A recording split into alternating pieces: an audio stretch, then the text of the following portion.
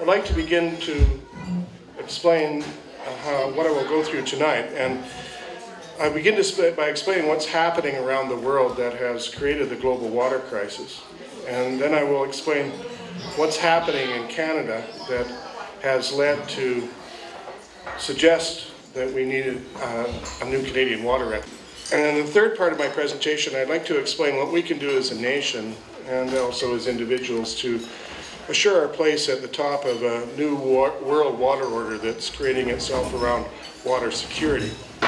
And finally, I'd like to just offer some very simple observations on what you can do personally to help bring about a new water ethic in this country. And I want to suggest to you that in traveling here and meeting many of you in the past, I recognize that creating a water ethic is not necessarily something you have to do here, but the object might be to protect the one you have. As many of you know, and perhaps it's the reason why you're here, the global picture with respect to fresh water is not good. There are trends that are emerging that should properly demand our full attention no matter where we live. And the key point that I want to make is that some of these trends have begun to appear in Canada. And they've begun to appear more widely in Canada than most people recognize.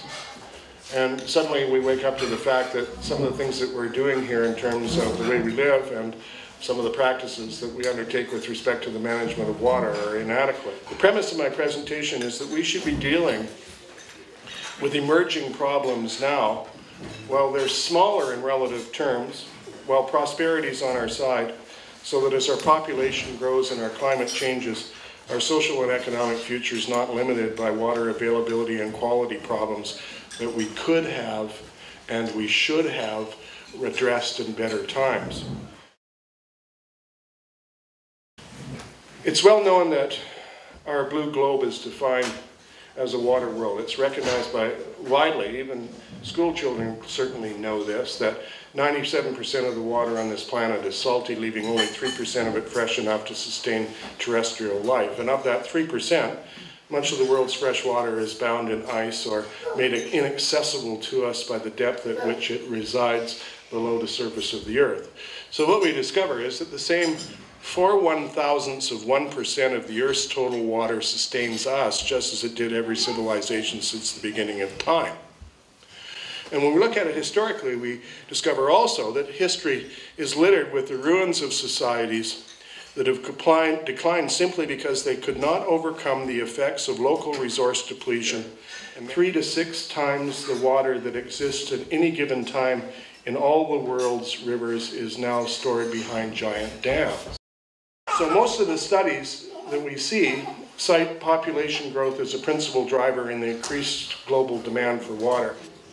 So these projections may be out. And the latest UN figures suggest that our population could be as high as 10 billion by 2050. And these projections invite questions as to whether there will be sufficient water to support population increases of these magnitudes. So if you have 2.9 billion people in the world that are dealing with water-scarce situations, you're going to know those people. An additional 5,200 cubic kilometers will be needed annually for agriculture alone by 2050. When you add that up, what you find is it's roughly equivalent to the flow of 100 Columbia rivers. The picture is almost inescapably one of growing demand matched with static or shrinking supplies. We discover there's some real urgency in responding to this important global trend. There's a growing realization, and you see it here too, of nature's need for water, which revolves around the growing understanding of how different kinds of ecosystems generate, capture, purify, and release water. So what we've discovered when we look at nature's need for water, and we realize how important it is, as I will explain in a moment, we discover, unfortunately, the full 40% of humanity is now competing directly with nature for water. And as a result, we're beginning to see some very frightening convergences. And I wish you to consider these convergences. If we give nature the water it needs to provide important basic ecological services, then that water will have to come from agriculture, which means people will starve. If, on the other hand, we give agriculture the water it needs to keep feeding our growing populations, then there will not be enough water to allow nature to sustain fundamental, long-term planetary life support function and self-regulation.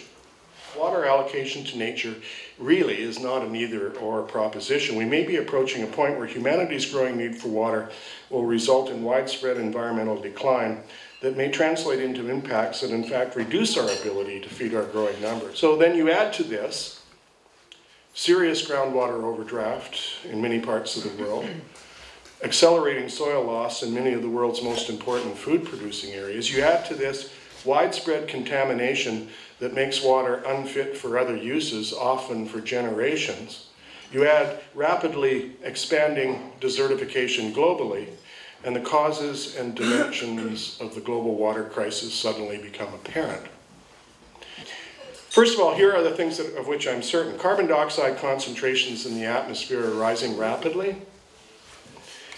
Despite localized effects of La Nina events and other ocean currents, average global temperatures continue to rise. The warming atmosphere is becoming more turbulent. It's going to take some time to come up there. Okay. And when the atmosphere becomes more turbulent, what you see is more widespread weather pattern disruption, more intense droughts, extreme floods, bigger fires, wild storms all over the world. And maybe you're lucky and that's not happening here, but I can tell you, however, that it's happening elsewhere. Our own Arctic is warming faster than any other place on Earth, and evidence is clearly mounting also as to the causes. The fundamental threat that climate change poses relates to what hydrologists call stationarity, and I want you to see this. Now, what's interesting about this too is that hydrologists throughout, particularly the northern hemisphere lately, have observed that stationarity in global hydrological conditions probably never existed, and the reason for that is that climate always changes. And stationarity is the notion that seasonal weather and long-term climate conditions fluctuate within this fixed envelope of relative certainty. What we've done is actually establish our own idea of the range of natural climate variability that we think exists, and then we built our entire society and all our infrastructure that supports that society and all our risk assessments around those numbers. And this mistake in itself over time was likely to make us vulnerable. In the absence of stationarity, risks will become increasingly difficult to predict or to price. And this is the new normal to which our big cities are responding, like Toronto and Calgary and Vancouver. They're all trying to adapt to this. And what we see here is that extraordinary droughts followed by unprecedented flooding in places like Pakistan and Australia suggests that it's really unwise for us to take too isolated a view of what climate change is going to do or mean in the context of hydrological stability. I think in Canada, we still think the effects of climate change will be local, minor, and cumulative, when in fact it won't be long before climate change will be affecting everyone, everywhere, simultaneously compounding every regional economic, social, and political disparity all at once. And the feeling is that what we have actually done, quite accidentally, quite unwittingly in fact, is that we've created a hydroclimatic time bomb. A new world order is about to emerge out of the collision between population and economic growth and our planet's rapidly changing hydrology.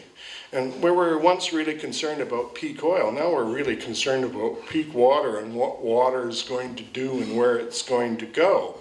Prosperous countries in the future will be those that have enough water for food, for cities, for industry, and for nature, and that know how to ensure that each gets what it needs. So we face a choice. We can carry on as we have and hope for a silver technological bullet that will solve the manifold array of water-related problems we've created for ourselves, or we can, while we still have time, create and act upon a new narrative, one in which scientific knowledge and technological sophistication are equitably balanced against broader cultural, historical, and environmental value. We also need to fully realize that much of the water that we have is left on the landscape after the last ice age. And that water, as I'm about to show you, is disappearing. And this is of critical importance. And if this current trend persists, there's no assurance that the water available to us today will be here for us tomorrow. In the last 20 years, in the Western Mountain National Parks alone, we may have lost as many glaciers as existed a century ago in Glacier National Park in the United States. We probably don't have as much water as we think we do. And we may have less than we have now in some places in the future. And I think we spend way too much time in this country worrying about water exports and not nearly enough time thinking about how changes that are occurring within our hydrological regime should be managed and governed. We've tried to intensify agricultural production so quickly with industrial agricultural techniques that we run into problems with water quality. Agricultural water use is becoming an issue globally because contemporary industrial scale food production practices inevitably result in reduced return flows to nature of water of poor quality, which diminished and often water-starved natural aquatic ecosystems no longer have the capacity to purify. Whether acknowledged or not, the central principle of the contemporary water ethic almost universally being practiced in Canada is the primacy of human dominion over water resources. And this ethic is founded upon the widely held but often unexamined belief that water, like all our planet's natural resources, exists to be used at humanity's complete discretion. Nature can't be where we send water only after we've taken all we need for our own purposes. And the ethical implications of this realization are really clear. Unless we want to contribute to our own and to global ecosystem decline. So if we're going to have a new water ethic, what should it be? Well, dozens of important principles have been brought to the fore in answering this question. So in conclusion tonight, I'm only going to offer 5. Water ethicists maintain that a partnership ethic, where nature is our primary partner, is required. And with this relationship, the notions of the greatest good to the greatest number extend membership outward to other species. As Carolyn Merchant has so famously argued, sooner or later, fish have to be at and not just on the table. And an ethically based water policy must begin with the premise that all people and all living things have equal rights to enough water to assure their survival before some get more than enough. We seem to think that generating water or recognizing water as a human right is so complicated. It's not. Respecting the human right to water involves giving people enough water to have human dignity, to provide enough water that people can afford it and it's accessible to them and the quality is adequate to meet human needs. Respect for First Nations water values and rights has to be a starting place, at least, for the creation of a new Canadian water ethic, because any other approach disavows the history and connection of Indigenous people to the lands and waters across this country. We lack a set of principles, a set of laws, policies, and guidelines.